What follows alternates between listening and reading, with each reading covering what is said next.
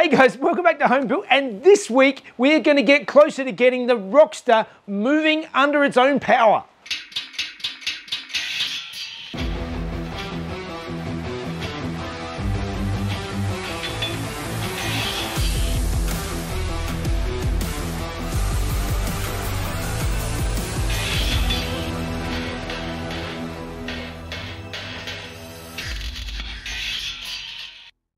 Okay guys, welcome back, and if you missed it, last week was a huge week because we finally got the V8 Audi engine fired up in the Roxster for the first time, and to say I was excited was an understatement. It's such a good step forward to actually get this thing running under its own power, or actually at least starting. There's still a bit to do before we get it running under its own power. If you missed it, I'll put a link up above so you can catch up, and please think about subscribing. It does help us out. Couple of things that were brought up with the log. I sent the log over to Adam at Lincoln, New Zealand, just to see when it was running, what was going on. We were having, there was a couple of issues that the lambda sensors weren't reading correctly. There was errors on the lambdas, so there's something I need to check out there. And the alternator wasn't charging. So there's a couple of things that weren't going perfectly well, like they should, but it sounded good, it ran well, and I think they're minor issues that can be sorted out. I'm not overly concerned about that. My concerns today are trying to sort of make sure everything is bolted up the way it's supposed to, make sure we can get everything back together enough so that we can look at taking this out for its first drive sometime in the not too distant future. So first things first, let's go back to from a couple of weeks ago, and let's just sort out those aluminium pipes so that they're not going to rub and move and stuff like that.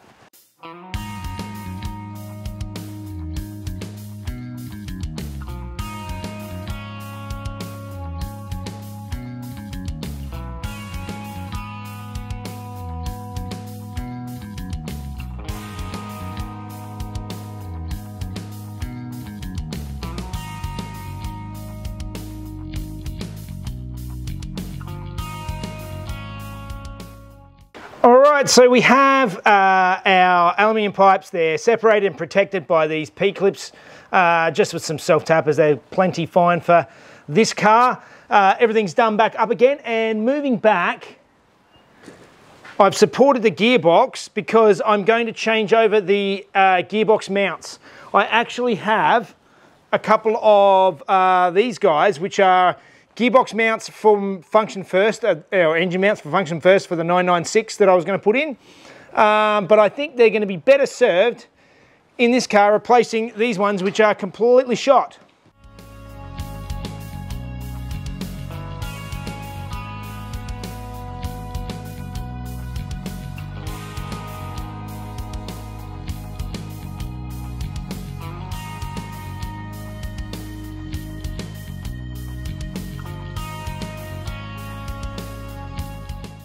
Okay, next thing I need to do is, the entire time I've had this car pulled apart, the clutch line has been leaking. The clutch master cylinder was dead, so I went and bought myself a new one. Surprisingly, this thing is entirely plastic. I would have thought it was metal, but that's what they are. This is a replacement.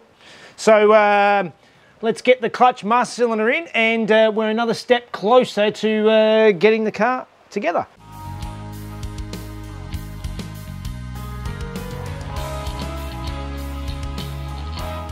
Alright, it's hard to film in here, but here is my master cylinder, and I'm having a lot of trouble compressing it hard enough to get it into the hole and get the bolt in the side of it, which is the bolt's there. It's got to go in up here, so you've got to try and compress it into this hole.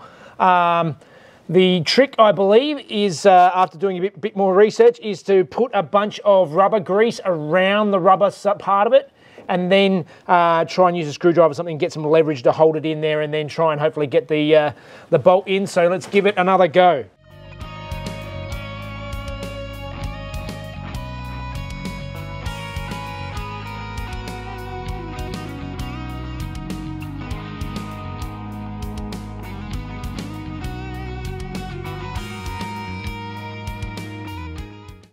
right, so the grease on the slave cylinder was the trick, and there's actually, where the bolt hole is, there's like a little tab that sticks out. So if you get the grease on it, you can slip it past enough and then sort of plop it into the right spot, and then it lines up the hole and gets everything right. So that is definitely a tip for anyone changing a Boxster clutch slave cylinder. I have now bolted up my tail shafts, my drive shafts. The gearbox is bolted in. I put a couple of cable ties to hold the clutch lines away from the exhaust. They are close-ish. I probably need to do something about some heat shielding there, but they're not. I mean, they're not touching. They're in there. So we'll see how that fares. Continuing on, we need to start putting on some of the underside bracing again to brace this thing up.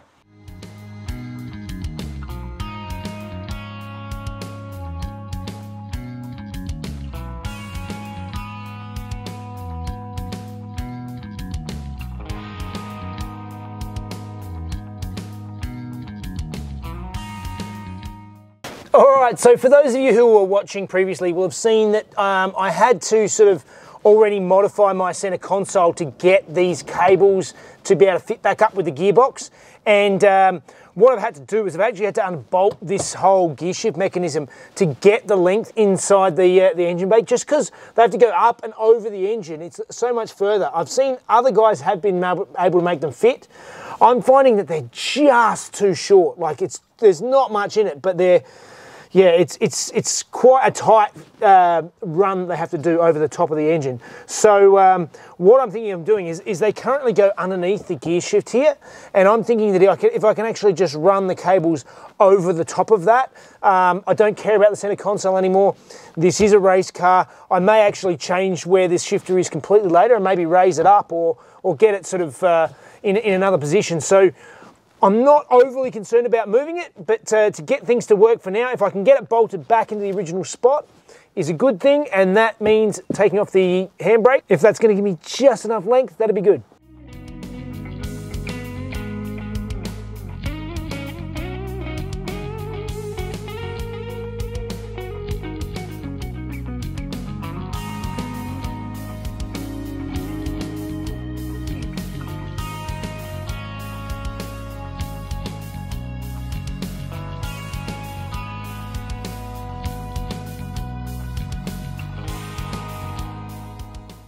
I've now got just enough length to be able to bolt the shifter back in again with this lovely blue gear knob, and I just had to trim out the inside of the center console a little bit more so that the cables can sort of clear up a little bit higher and get a straighter run to go out the back, similar to what I did in the back. And that is good. So that is another job down. All right, I'm back at it and a little lighter. Now it's time to put a belt onto this, and obviously because I've removed half of the components, it's not going to take the original belt, but I cut the original belt to use as a template and get a rough length, took it down and then ordered a belt, and this one now should hopefully be the right size. So let's see if we can fit this through and get the belt on, and hopefully it should still run our water pump and power steering.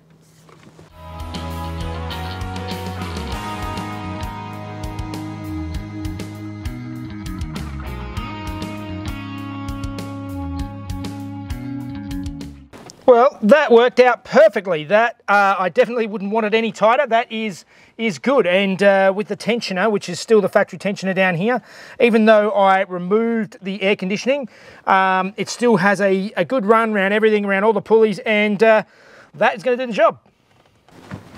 All right, so next thing I'm going to tackle is I have to fill up the coolant system, and I had a big issue trying to do that on the 996, and it's very difficult to actually fill the entire system with coolant straight away. So the way to get around that is with one of these things. Now I bought one of these kits, and this is a vacuum bleeder, vacuum filling coolant system. So basically what we do is we stick this rubber cone into the radiator fill point, and then we suck a vacuum into the whole system, just plugging it into the air compressor, suck it down until it holds a nice vacuum. Does two things. You can actually shut off the valve and see if if it actually starts leaking, you know, if it holds a vacuum and you can shut it down and it doesn't actually drop pressure, you know you should have a nice sealed system. There's no leaks anywhere, which is one good thing, particularly for this system where I've made it all up out of bits and pieces. Also, because it sucks the air out, you actually you can open another valve and suck all the coolant into the system. So it just fills the vacuum straight away, gets all the air out. You might have to do it a couple of times, but definitely worthwhile. I'll put a link in the description to one of these things because I said I didn't use it on a 996 and it was a nightmare to fill it. It took me 6 or 7 goes. It kept the car kept getting sort of hot, and I have to wait for it to sort of purge all the bubbles out and then top it up again, and it's just a headache. This should hopefully save those issues. So let's suck a vacuum in it and start filling it up with coolant.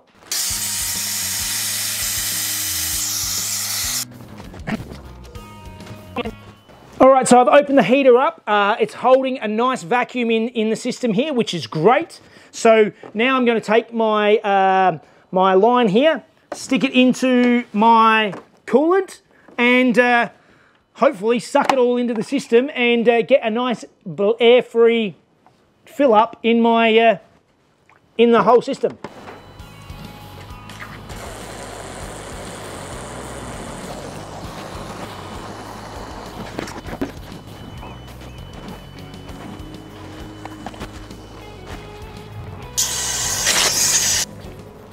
We'll see how well this thing worked, but I am a big fan. It made life so much easier. Yeah, definitely if you've got either a 986 or a 996 or a lot of modern cars, this thing just makes it easy. And you just sort of turn it on, make sure you don't run out of coolant, otherwise you're going to suck air into the system again. I did run a second vacuum in it and topped it up again. The coolant level is slightly higher than in theory I think it's supposed to be at this stage, but we can deal with that. Anything extra is going to overflow. It's not a big deal anyway. I think it's basically topped up. That's done, quick, easy, simple. Happy with that.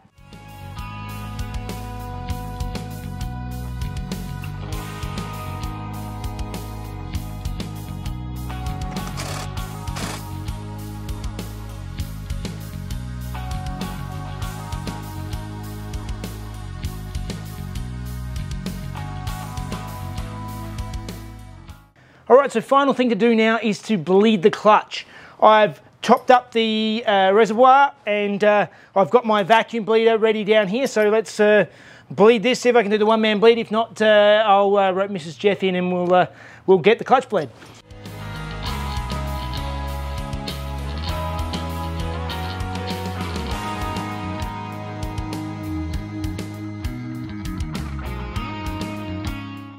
I am having a slight leak on that new slave cylinder that I've got there, so I'm going to have to track down something on that.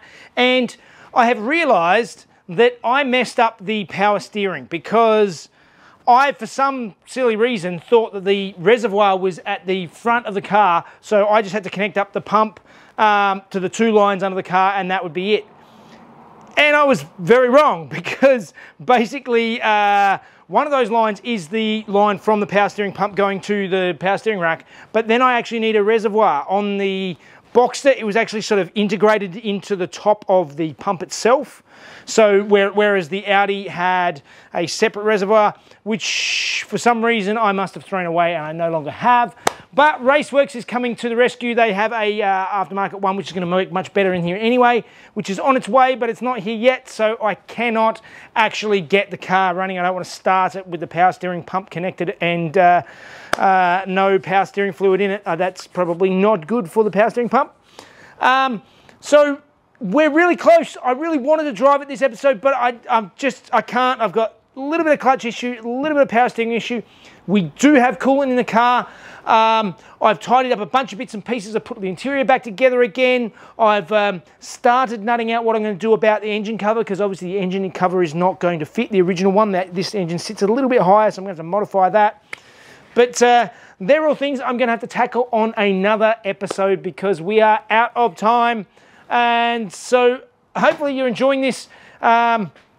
Hopefully it hasn't put you off of this conversion too much. I'm definitely not a mechanic. I definitely see myself as much more of a fabricator. So the fabrication side I love. The mechanic side, yeah, it makes me tear my hair out a bit more. And I have less experience with, generally.